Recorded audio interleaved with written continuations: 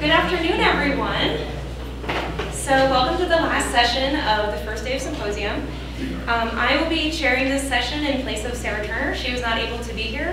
So my name is Amber Stillwell, and I'm the laboratory manager of the Regional Science Consortium.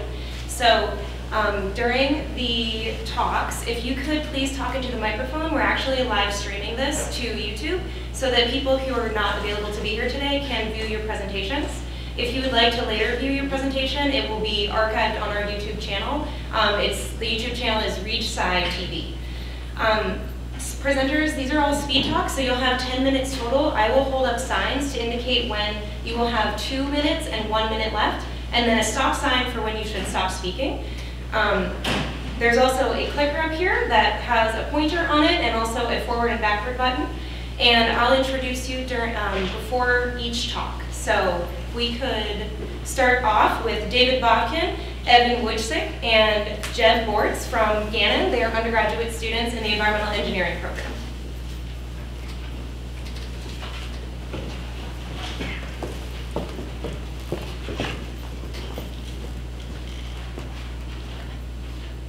Good afternoon. Our presentation is regarding our senior design project at Gannon University, which is the design of a wastewater treatment for Erie Waterworks Summer Hine plant. My name is Evan Wojcik, and these are my colleagues. My name is David Bobkin. Jeff Bortz. So background behind the Erie Waterworks Summer Hine plant: it holds a maximum capacity of 45 million gallons per day of clean water, which the actual clean water production varies seasonally, winter being roughly 20 million gallons per day, and summer being roughly 27 million gallons per day. On average, daily, 1.5 million gallons per day of wastewater is produced from this plant, and that's the issue we would like to deal with our design. The Erie Waterworks Summer Hine plant process is listed below, as well as an aerial view of the plant itself, labeled different processes and different areas of the plant. One technology I would like to point out, this being a different wastewater treatment facility, or a water treatment facility, is the membrane filtration, which is relatively new technology in the water treatment field. So the 1.5 million gallons per day of wastewater being produced from the plant is our area of concern. The Erie Waterworks plant is, they are charged monthly per raw water turbidity from the wastewater treatment facility. You can see the monthly bill for the Erie Waterworks for this past 2017 fiscal year. The total amount is based on their solids, which is that raw water turbidity, and the actual amount of water, the flow, and they get a grand total each month. The flow charges are based on a total of $324 per million gallons, with an average monthly bill of roughly $70,000. So our aim would be to design a pre-screening or pre-treatment for this wastewater before it's sent to the wastewater treatment facility to ultimately reduce that turbidity to reduce their monthly bills. So like I said, the problem right now is this wastewater is sent directly to the wastewater treatment facility, and they are charged at cost due to that turbidity. And that wastewater is not treated on site. Therefore, that wastewater is sent directly to the wastewater treatment plant, where it's processed there, which we are proposing to design an apparatus to pre-treat or pre-screen that wastewater before it's sent to that wastewater treatment facility to reduce their monthly bills. And the suspended solid accumulation throughout the plant is unknown throughout each stage of the water treatment process. So that would entitle us to do a mass balance throughout the plant, taking different samples from different processes during the treatment and determining where that solid accumulation is being held. Okay, so we have two primary objectives for this project. Our first one is to design an efficient and economical wastewater treatment apparatus for Erie Waterworks, mainly focusing on turbidity removal. This is because they pay for their wastewater that deals with the turbidity of it. And the second objective that we're going to look at is to look at what stage in the facility is there going to be accumulation of solids. That is the second problem. So for our plan and proposal, we will first do total suspended solid screening, and this is when we will determine how many solids are at each step of the facility, and then we will do a grain size analysis, and this is when we determine the size of the particles in the water. We're going to mainly focus on particles that are less than 250 microns in size. The next step we will do is a mass balance. This is when we will take water samples from each stage in the facility to figure out how much solids are being lost or accumulated within each step. And then next we will look at possible solutions that we are proposing to treat this problem.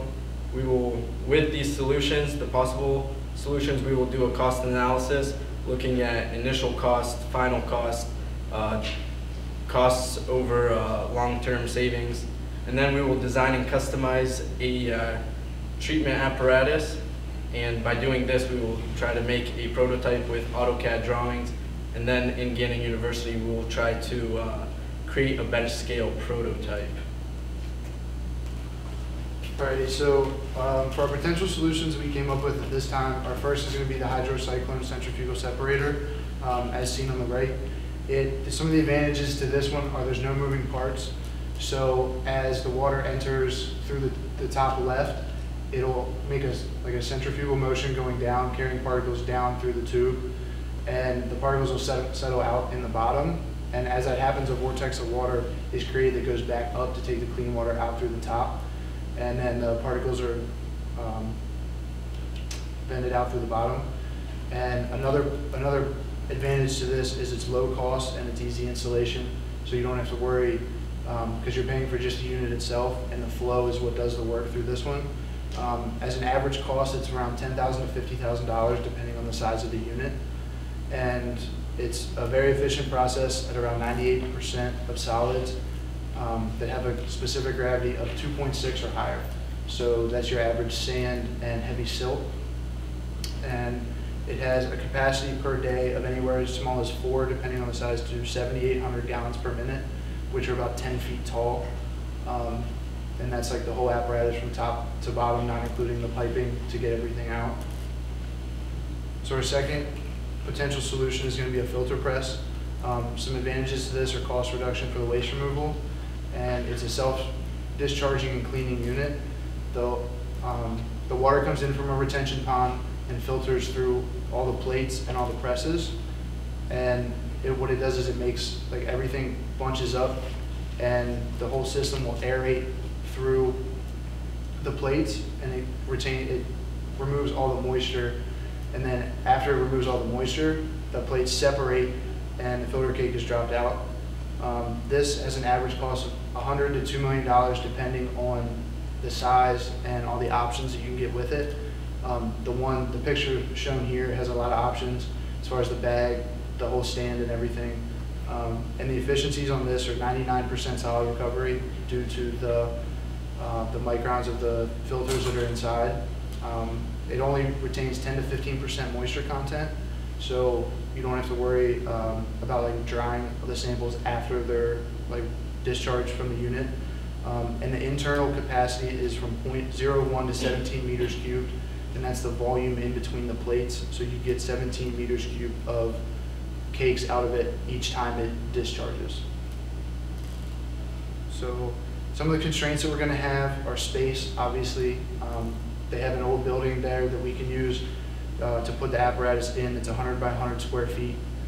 And so another constraint is going to be cost, obviously. The initial cost to setting the whole thing up. We have to look at that. The operational costs of daily use, if you have like just maintenance and general stuff like that. And then you have long-term savings.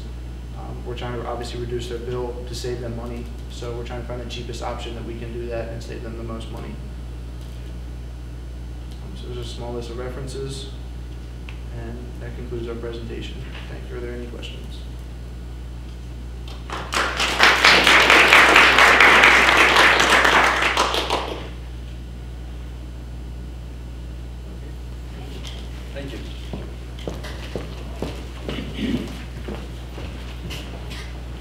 guys. Okay.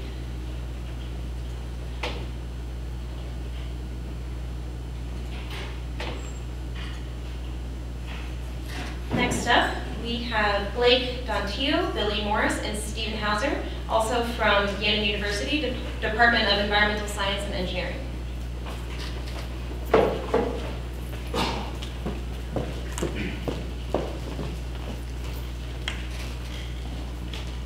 Thank you very much, Amber. We'd like to thank everyone for being here today. So we're from Yale University's Department of Environmental Science and Engineering. And the topic of our presentation today is going to be sustainable waste management, focusing on yard waste products, particularly grass clippings. My name is Stephen Hauser, and these are my colleagues. I'm Blake Dontillo. Billy Morris. So the problem that we're going to address today is the amount of yard waste being deposited in landfills or in municipal solid waste. So recently a lot of states have begun to outlaw the deposit of yard waste into MSW. So yard waste pretty much consists of grass clippings, leaves, and twigs, which are all biodegradable substances that take up a lot of space going into landfills. So looking at EPA averages and studies over the last couple of years, nationally, yard waste takes up roughly 10 to 15% of municipal solid waste. So that's a pretty good chunk of space in landfills. So we began to dig a little bit deeper and looked at Pennsylvania, for instance. And in PA, 34% of their municipal solid waste consists of yard waste. So that's about a third of landfill space being taken up. So we focused more on grass clippings, and about 10 to 15% overall of municipal solid waste consists of grass clippings. So we were looking at alternative possibilities of using the grass clippings for another method or a way to remove them. So by removing grass clippings from municipal solid waste, we could potentially increase landfill longevity, lifespan, reduce waste management or waste collection companies' transportation costs, as well as potentially create a type of sustainable waste product using grass clippings, which we'll go into further detail. So some potential opportunities with the grass clippings would include waste to energy, composting the grass clippings, which is good for economical purposes because an accelerated composting rate is a highly desirable effect. This can also reduce greenhouse gas emissions as well as the overall odor of the compost. Another opportunity would be to create a biochar. So biochar is just a charcoal that is produced from plant matter heated at high temperatures in the absence of oxygen. So this biochar can be implemented as an amendment for soil, which is good for agricultural purposes because it can increase the overall water holding capacity as well as increase carbon levels. And this biochar can also be implemented to water filtration to remove compounds through activated carbon absorption. And activated carbon is just high volume pores that increase the overall surface area for absorption or chemical reactions. So our overall goal is going to be to reduce the amount of yard waste going to a landfill by producing a biochar using the grass clippings. And then we will overall build and test biochar-based water filter that can remove these contaminants. So our plan is to produce biochar out of grass clippings using a process of pyrolysis. This process is done in a power reactor. I'll get into the process of pyrolysis a little later. After producing the biochar, and depending on the type of biochar that we're producing, we'll activate the biochar using either a chemical process, which uses strong acid, weak base, or neutral salts, or using a physical treatment like pumping an inert gas to the biochar. After this, we plan on testing the absorption capacity of the biochar to determine the capabilities of the char itself, and this is done using batch isotherm tests. After conducting these tests, we'll compare it to activated carbons that already exist on the market commercially, and we'll see how they stack up and whether or not it's a feasible product. Then we'll design, build, and test the water filters. Biochar has the capacity to remove chemical, biological, and physical contaminants, such as phenol, chlorines, or heavy metals. For our purposes, we want to focus mainly on lead and arsenic, but there's also potential in removing other chemicals and other types of contaminants. And then after that, we'll do a cost-benefit analysis to determine how the biochar stacks up and if we can produce it. So the process of pyrolysis is a method of decomposition at high temperatures in the absence of oxygen. This is typically conducted in a closed reactor, such as a fixed bed reactor, which is the most common, but there are also rotary kilns, fluidized bed reactors, and tubular reactors. The process of pyrolysis is heating without burning, so it allows byproducts to retain their carbon structure instead of emitting other oxides like carbon dioxide or nitrogen or sulfur oxides, as there's an absence of oxygen because it uses the gas to remove any excess oxygen that's left in the reactor. And then depending on the temperature, the time, and the pressure that you use, can produce a number of different products. We're looking mainly for low ash content biochar, which can be produced around between 200 and 350 degrees. But it can also produce oil or a waxy substance, the char, and then combustible gases like syngas at higher temperatures. So some of the constraints that we're anticipating that we'll encounter are pre-treatment of grass clippings. This pretty much pertains to residual fertilizers, herbicides, or pesticides used on the grass that could still be present prior to using the grass clippings in the R reactor. So right now we currently are just washing the grass clippings to remove any dirt or fecal matter. Another constraint would be soil composition. So there's always the possibility of organic or heavy metal concentrations being present in soil, which could be leached into the grass, which could affect char quality. Another one would be technology limitations. The PAR reactor that we currently have on campus is only able to go up to about 300 degrees Celsius. Some literature review that we've conducted states that optimal low ash content char could be achieved somewhere between 300 and 350 degrees. So that could be another limitation. Consistent sources of grass is probably going to be one of our biggest ones, since the majority of our testing is going to be conducted in the winter months, and it's tough to get grass in winter with the snow. And safety constraints also that we'll probably encounter is dealing with high pressure and high temperature scenarios with the reactor. We'll have to really take a lot of precautions and perform them in enclosed scenarios just to make sure that no accidents happen to us and protect Gannon, obviously. So here's some of the references for the literature that we've conducted. And I'd like to thank you guys very much for taking the time to listen to our presentation. Does anybody have any questions?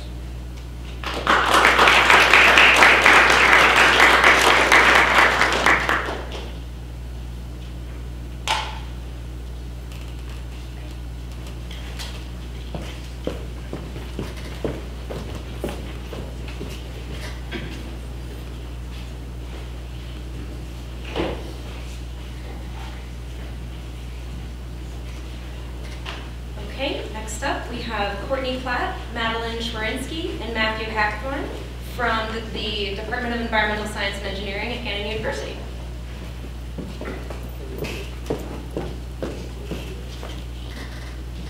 Hi, my name is Courtney Platt, and this is Madeline Schwerinsky and Matt Hackthorne, and we are MMC Solutions. All right, so first off, where our project is going to be taking place is in the Solomon Islands. The Solomon Islands has 6 large major islands, and then there's several smaller islands. The population of all the islands combined is about 600,000. It is an English-speaking country and is owned by Britain.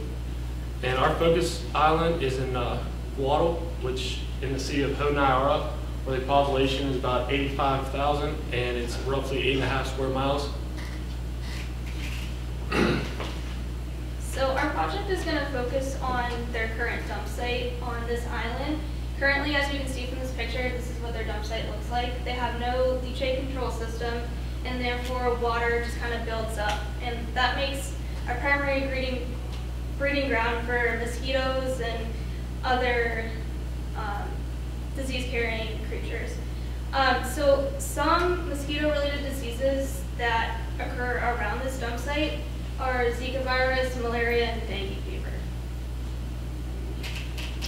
All right, our overall objective is to design new components that will make this dump site more sanitary without completely changing what they have. The first step in doing this is going to be to develop a leachate collection system, and for this we'll need to determine the volume, along with finding proper piping, which will involve finding piping that's available in the Solomon Islands that's also cost effective. We'll also need to develop the final holding site where we'll store the leachate. We're also going to look into a cover soil that will create drier conditions and cover the trash to reduce the exposed oxygen and organic material. So our plan is to come up with what Maddie was previously saying is using the HELP model, which is the hydrological evaluation of landfill performance. This will give us a basis of how much leachate we are expecting, and then in turn what size pipes and so on, and holding on what we need. The second thing is to contact officers of the Solomon Islands, which we have contacted a few ladies, and they have great knowledge of the dump site and are branching out and kind of connecting with other officials as well. And the third thing would be to study different resources that they have, mainly their main exports, which is timber, fishing industry, which that's not going to help us too much, copra, which are dried coconut kernels that they get the oil from, cocoa, and palm oil.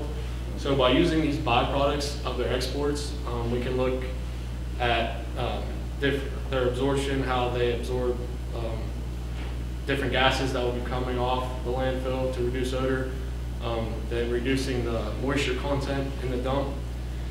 This will be very cost effective since they are byproducts of their main exports, and it will be great economically since they are developing countries. So with this project, we're going to have a few major constraints. It's first important to note that we're not going to be able to create a U.S. standard landfill because the Solomon Islands aren't a U.S. territory. So because of this, we can't enforce any laws. And currently, the dump site is open to the public so that they can go and kind of scavenge recyclables and sell those for profit. Another big constraint that we're going to have is we can't physically be there to analyze the site. So we're going to have to get that information from a third party. Also, there's going to be monetary limitations. Like Matt said, this is a developing country, so it's important to note that we can't make the most expensive design system. Along with that, material availability kind of goes hand in hand. We need to pick something that is economically viable for the Solomon Islands. The fall semesters mostly has consisted of research, and we have started constructing the HELP model to figure out how much leachate we're going to be dealing with. The spring semester is going to focus more on the overall design of the whole project, the cover soil and the piping and everything as a whole. So are there any questions?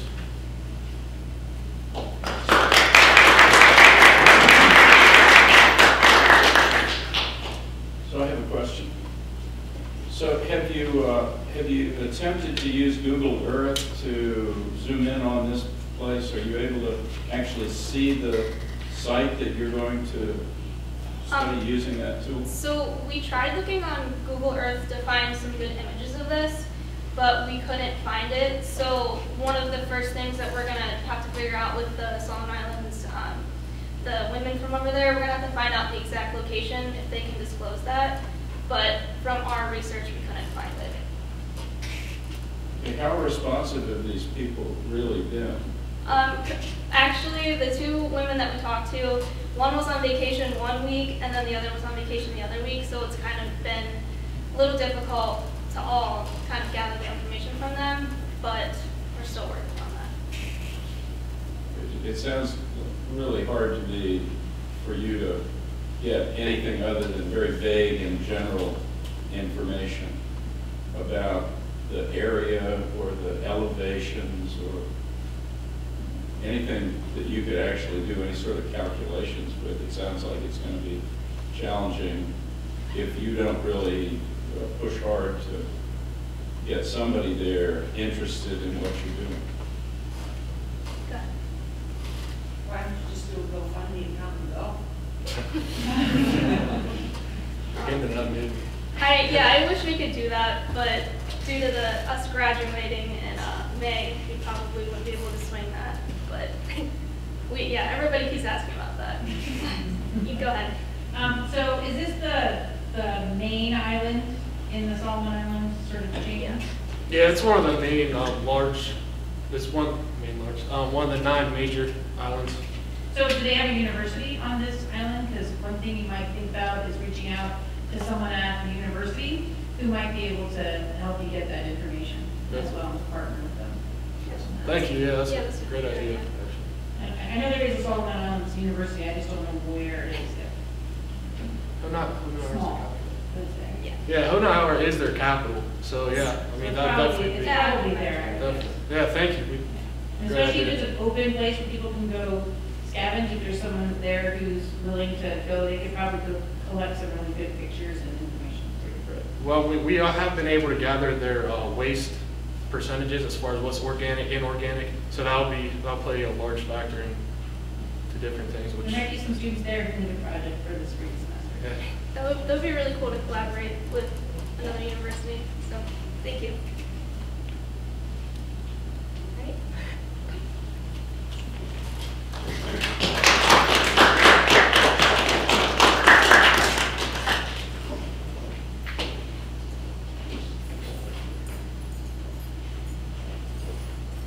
Okay, our last talk for the day is Colleen Trouble. She's a graduate student at Gannon, and she's also in the Department of Environmental Science and Engineering.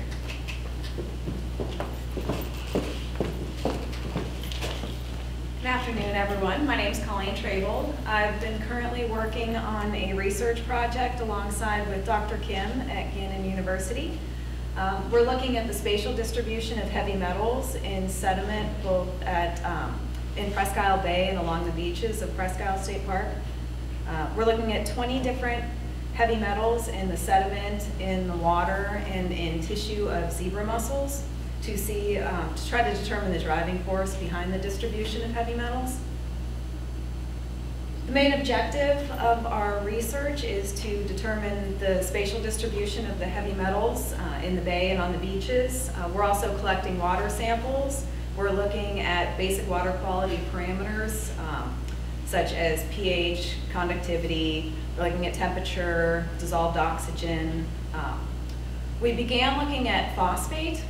We've also decided to look at other anions such as chloride, sulfate, and nitrates to see if they contribute at all to the distribution of the heavy metals that collect in the sediment. We're looking at quagga mussels. We're looking at the tissue to look at the bioaccumulation to determine if any of their biological processes influence the heavy metal deposits in the sediment as well. We chose Presque Isle because, as many of you know, it has a long history of industrial use in this area, not only from the atmospheric deposition in the water. We've used Presque Isle Bay as a sink for all sorts of contaminants from the industrial use. You can see here we chose 3 locations along the beach. Beach 1, we were between beach 6 and 7 due to the construction that they're doing out there. We started on beach 7 and had to kind of backtrack this last time we sampled. We sampled at beach 11, and then we have 5 different locations along the bay where we were able to access both the mussels and the sediment all in one place. The area was also considered an area of concern. It's been taken off the EPA's list of concerns in 2002, but for those of us that live here and we use this area for recreational purposes such as boating, swimming, fishing, it's still an environmental concern for this area. We started by collecting sediment. When we were at the beach, we just walked out and it was fairly easy to get the sediment. We just used a shovel, went out about at 2 feet of depth and used a shovel to collect the surface sediment. It was a little trickier once we got to the bay because the depth of our samples were anywhere between 4 and 8 feet deep. So Amber here was kind enough to loan us a Ponar dredge so that we could sample the sediments in the bay. Once we got the sediments back to the lab, we laid them out for 7 days so that we could sieve them using a US standard sieves. We found that the samples that we got along the beach, they were all fairly well sorted, fine sand. We had a little more gravel in the samples that we were collecting on beach 1. It was a little more poorly sorted, but all in all, it was a nice clean sand that we were getting off the beaches. Once we got to the bay, it was a little more poorly sorted. There was a lot of gravel, and as you can see in the picture on the right, that some of the layers were just almost all mussel shells because we were collecting the samples directly off the pier where most of the zebra mussels lived. Here's a better picture that gives you an idea of what the bay sediments look like when we pull them up. You can see they're full of organic matter and mussels, some live mussels, some were just shells. All of our analysis for sediment was done on very fine grain samples, 710 micrometers or smaller. We also are looking at the pH of the sediment as well as the organic content. As you would expect, the organic content is quite a bit higher. That's what's in the orange there. It's the percent that was lost on ignition. You can see that the organic matter was quite higher in the bay than it's been, and the water is slightly more acidic in the bay than it was along the beaches.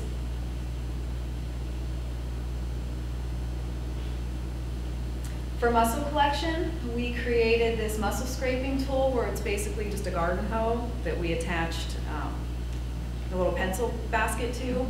And we needed, all of our mussels we collected from a depth of about 1.5 meters. So we put an extender handle on it from a pool tool so that we could just lean over the side and scrape them off the side of the seawalls. All of the mussels that we are looking at are adult quagga mussels. They're between 2 and 3 centimeters in length. They were all collected from about the same depth, so we can sort of compare the same thing. Most people have heard about the zebra mussels that have invaded Lake Erie back in the 1980s. We're actually looking at slightly different species, the quagga mussel. I found this identification guide on the US Geologic Survey, and it shows some of the differences. The zebra mussel has a more distinct basal groove. You can see it, where on the quagga mussels you can't. The quagga mussels are also a little more asymmetrical along the mid-ventral line. Here's a better picture so you can see the comparison. When you see them side by side, there's actually quite a bit of difference. The size of them, the zebra mussels are very triangular on one side, where the quagga mussels on the right are a little rounder. They're also different color. So once we separated those, we had to prep them for metal digestion. Basically what we did was we took a scalpel tool and cracked the shell open and then scraped out the insides, and then we cooked them for 24 hours at 100 degrees so that we could get rid of all the moisture content. And you can see the difference from the left onto the right. There's quite a bit of moisture content inside of them. We also looked at basic water quality parameters. We did most of these when we were out in the field. We looked at chemical oxygen demand back in the lab, but while we were out in the field, we tested for dissolved oxygen, temperature, pH, conductivity. Here are the results. Unfortunately, I don't have a lot of comparative results at this time because we're still just in the sampling process. We looked at ion concentrations, and surprisingly, the phosphate levels were not as high as we thought they would be. We haven't been able to detect them using the absorption spectrophotometry. We compared that to, we also looked at total phosphorus with the Hatch spectrophotometer, and we were getting, occasionally we would get 0.01 milligrams per liter, but they were almost just below the detection limit. We're looking at chloride, sulfate, and nitrite, which you can see here. They vary from time to time that we sampled. Chloride seems to be a little higher than we expected it to be. Like I said, right now we're still in the sampling process. We haven't done a lot of comparison or analysis. We just began metal digestion this week, so we're hoping to be able to start doing metal analysis by January. We have one more round of sampling to do, which we will be doing either the end of this month or the very beginning of December. Our other parameters we're currently measuring and analyzing, and we'll continue doing that for the time that we continue sampling. Does anyone have any questions?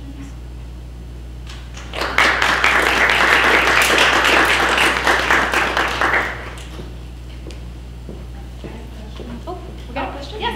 Good, I was So, hoping. on your beachside samples, Yes. Stuff doesn't like to stick to sand. It's like to silicas or sand. Right. And so I would expect those numbers to be quite a bit lower. Can you go back to those? Go back forward two more. Where those red already right there? Oh, these were for the water. We're only doing the Oh, ion okay, concentrations in the water. Okay. I was just confused that they were actually that high for the. Oh, yeah. That they were, almost equivalent with the Bayside sample, but that makes sense.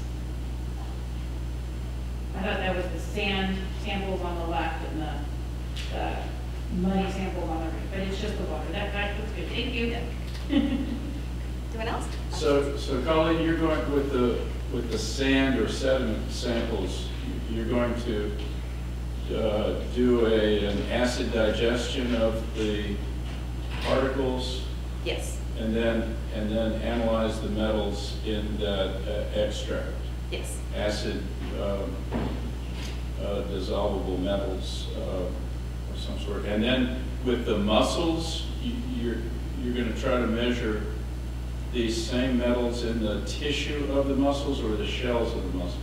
In the tissue, we're gonna measure. We're gonna do metal digestion on the mussels as well and test the tissues. I know that zebra mussels are known to bioaccumulate quite a bit of heavy metals, and what I'm curious to know is whether the quagga mussels, with them being a little larger, I think they might have a slower metabolic process, and I'm not sure if they're absorbing quite as much as the zebra mussels do. So, and they seem to be taking over now for the zebra mussels. We're finding them in more abundance than the zebra mussels while we're sampling. Yeah, well, I think that's definitely so. But you're looking at the organic matter. You're like making mussels stew. Yes. And drying it, and then you're going to digest that and try to extract these Right. heavy metals from. Right, and we'll digest that in a similar way that we do the sediment samples. And then to quantify the metals, atomic absorption, how are you going to measure the metals in your extracts? We are going to, the kind folks down at the water treatment plant are allowing us to use their ICP machine to analyze for our metals. Oh, okay. Any other questions?